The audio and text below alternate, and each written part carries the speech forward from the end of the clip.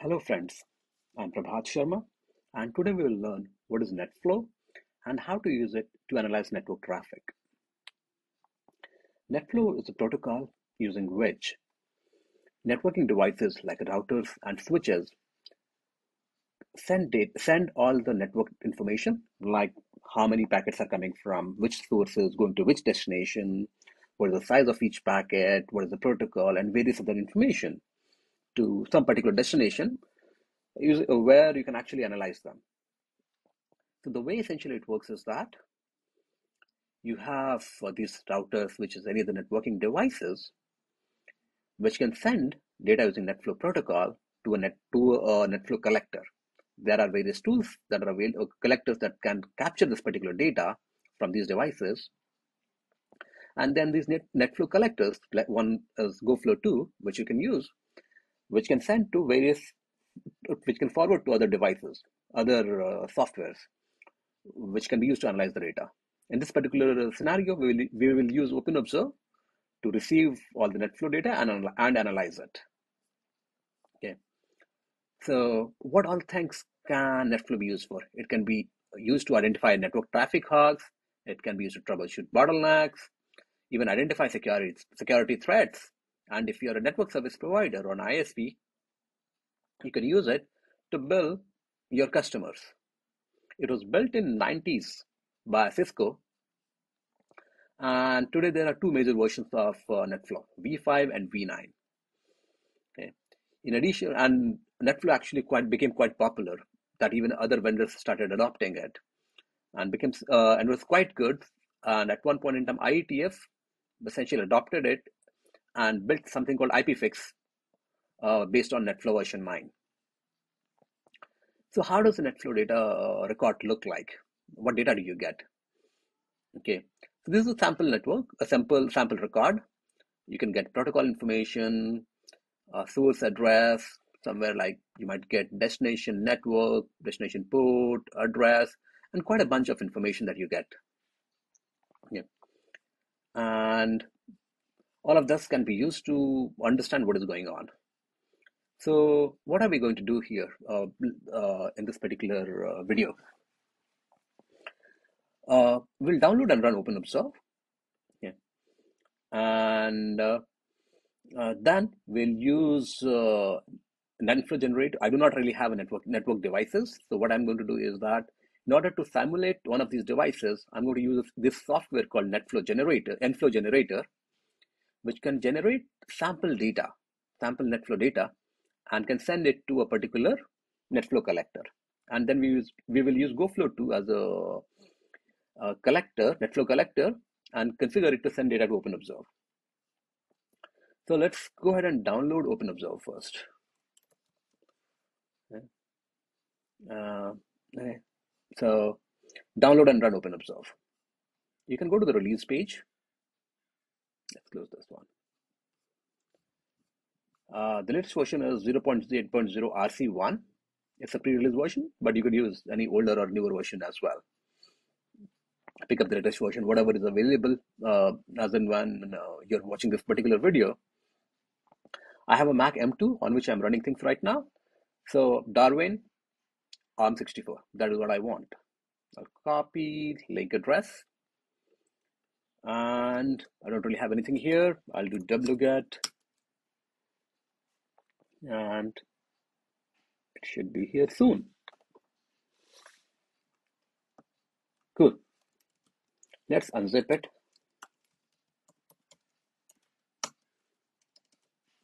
We have got OpenObserve. So that is all we have. Let's close this.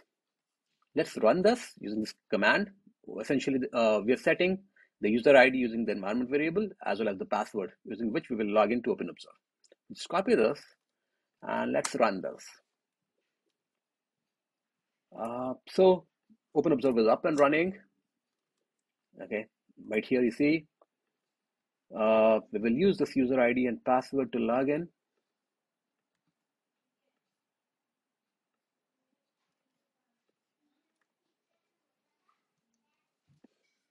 Okay, so we are in. We have an ingestion page here using, and if you want to ingest data from various environments, you could use this. There's custom section where you can use specific log forwarder as well, or matrix forwarder, whatever that you're trying to do. But we'll not be using any of these today. What we'll be using is GoFlow 2 to send data, NetFlow data. Now what we're going to be doing is that we need to download GoFlow 2. And essentially, if you see, this GoFlow 2 is GoFlow 2 essentially was the tool originally developed at Cloudflare, where they use it to capture all the network traffic, and then it was moved to its own netsampler/GoFlow 2 repository. So GoFlow 2 by default does not have support for sending data to an HTTP endpoint, which is what we did here at OpenObserve. We added support for sending NetFlow data from GoFlow 2 to an HTTP endpoint, which could be an OpenObserve. It could be any other HTTP endpoint as well.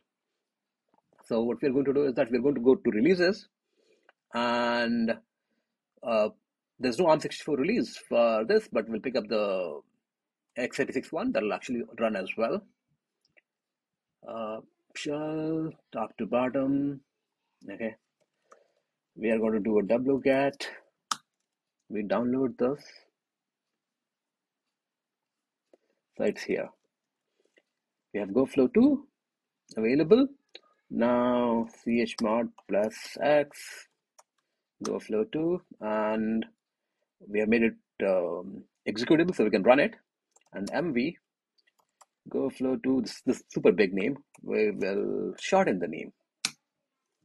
Okay, so now we have this GoFlow 2 available over here. We are going to go ahead and run this now. So this is the command to run. Let's take a look at what we have here. GoFlow 2 is the binary. We're going to use the HTTP transport to send the data. And destination is going to be our local host 5080, where OpenObserve is running. Batch size of 100. And then how do we send authentication? Using authorization header. And then the actual ingestion token. So let's copy this. And in fact, first, let's paste this here because we need to replace this ingestion token. Let's go to OpenObserve. From here, you can actually pick it up. And let's paste this here. We should be fine. Let's copy this. And let's run this here. So we are good to go. This is running. So here, if you look at this particular diagram, we have OpenObserve up and running. I'm the user, I'm here. GoFlow 2 is also up and running. Now we just need to get the NetFlow data in order for us to analyze it. Okay. Now we'll use nflow-generator. So nflow-generator, if you take a look here, this is a GitHub repository for it. NetFlow-generator by repository, they do not really provide binary releases. They just provide a Docker image. We could use Docker image as well, but building a binary is super easy too. Okay. All you have to do is essentially copy these 3 lines, git clone the repository, go to the repository and just run a go build, single go build command, and you'll get the binary. So let's go ahead and run that. Shell split horizontally. Okay. So I'm going to go ahead and paste it here, this command, clone the repository, go to the folder and go build. We did this, and we have the nflow-generator binary ready-made available. You'll require Go to be installed on your machine for this though. Okay, so make sure that if you're trying to do this, you have Go installed. Okay. Now, everything is running. What I'm going to do is that run nflow-generator. nflow-generator -t is where am I sending it, which is this local machine on port 2055 on which GoFlow 2 is running. So let's copy this and run this here. Enter. And yes, you see, data has started coming in. API default NetFlow 1, 200. So responses are being accepted and data is already flowing into OpenObserve. So let's try to take a look at, let's close this. Let's go to the logs. We already have data coming in. Congratulations. Not too difficult, right? This is cool. So let's take a look at this. What do we have here? Destination address. Okay. Okay. Destination address. What all do we have? Destination address, E-type. Okay. Our protocol. Let's add to the field. Okay. Sampler address, source address. This is all sample data. Okay. Destination address. We have protocol, source address. Maybe next hop, whatever that is, will capture all of this information and we'll be able to see all of this. So a standard logs, we can do whatever we want with this. We can build our own dashboards by going to dashboards here. But you know what? I have prepared some dashboards that you can actually download and use on it directly. Let's go to GitHub, OpenObserve dashboards, and you have got a folder for NetFlow. There are some of these dashboards that you could actually use that are pre-built and you could use them just like that. Let's go and copy this NetFlow activity dashboard. Import. Let's paste this here. We essentially copied this by clicking here and import NetFlow activity. And we have the data coming in. Cool. Now let's go ahead and import the next one. Activity, we did copy that. NetFlow top items dashboard. Let's copy this here and import dashboard from JSON. Import. Okay, we had the activity, we did see that. We have top items. Okay, cool. Top destination addresses, top source addresses, top sources by traffic volume. Okay, top destinations by traffic volume. You get all of these. We have one more dashboard that dashboard that is available. Okay, so if you try to copy this and run this might not work. And let's see why this might not work. Geography, it doesn't show anything. Why? Because by default there is no geographical information available. Oops. Okay, so there is no geographical information available. In order for us to do that, we can actually add a VRL function. So OpenObserve comes when it essentially downloads the Maxmind database, GeoIP database. When it runs, and you can actually use that for enriching the data. So this is a VRL function. You can actually paste any VRL function here. Okay, and what we're going to be doing is that we'll create 4 new fields: GST geo and get enrichment table record, Maxmind city, and IP destination address. So this is the destination address that we're picking up. I will run this here, and if there is some information available, let's search for geo. If there's country name that is available, say like Belgium, so this is like private IP addresses. So they'll not essentially be mapped to a particular physical location, but as long as something is available, it's there.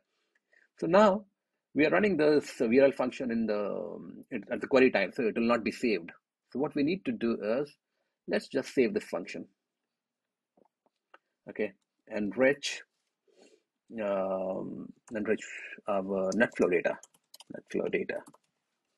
Okay, let's save this particular function, and let's go to streams. Not streams. Let's go to functions and stream association.